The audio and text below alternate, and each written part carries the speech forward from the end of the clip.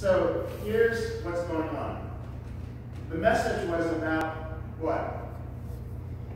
About being baptized. And in this case, it was who being baptized? Jesus. All right, so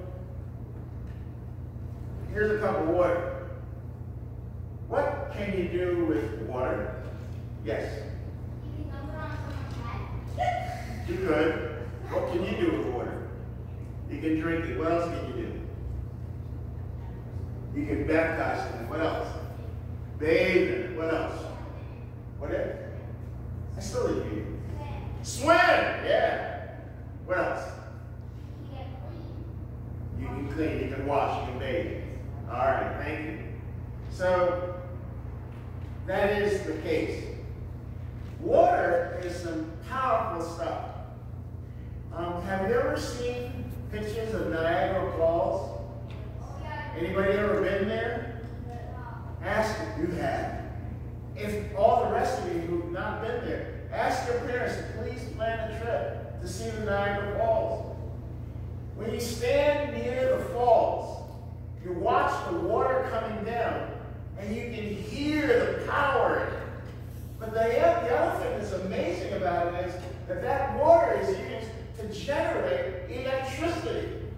You say, how can water generate electricity? Well, I'm not a scientist, and I don't claim to be one. Yes? I know what water generates. How? So it can move a wheel that powers something that generates electricity to something else. There you go. That's good. Excellent. But water can also do something else.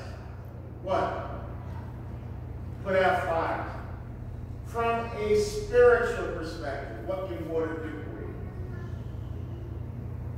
It can flow. Make you happy? Make you healthy? Yeah. Water is representative of cleansing. Even as we bathe, bathing, washing. And water is what is said of baptism. That when we are baptized, it washes away our sins.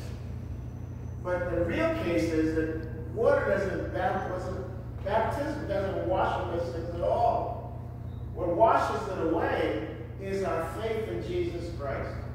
And when we believe in Jesus Christ, He is the one who washes away our sins. Now, what is this? This? A pencil.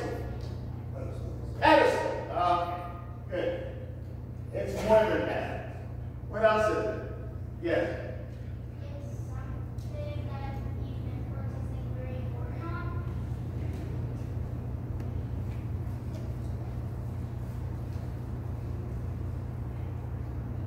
Come on. Rose where you can. Stand around. It's a bowl, and if I pour water into it, what is it? But what is this now? A pedestal full of water. A pedestal full of water. Let the little ones get in. Come on.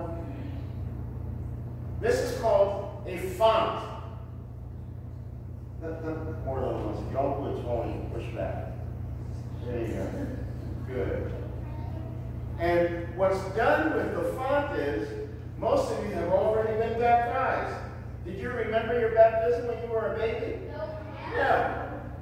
No. Your parents had to tell you that you were baptized. And so what the minister did was he poured water into the font. And then, after praying over you, he said, I baptize you now in the name of the Father, the Son, the Holy Ghost, that you might live and love and share and give and perform your faith every place that you go. God wants to save each and every one of us. He wants to give us eternal life. And He does that by his baptizing us into the faith.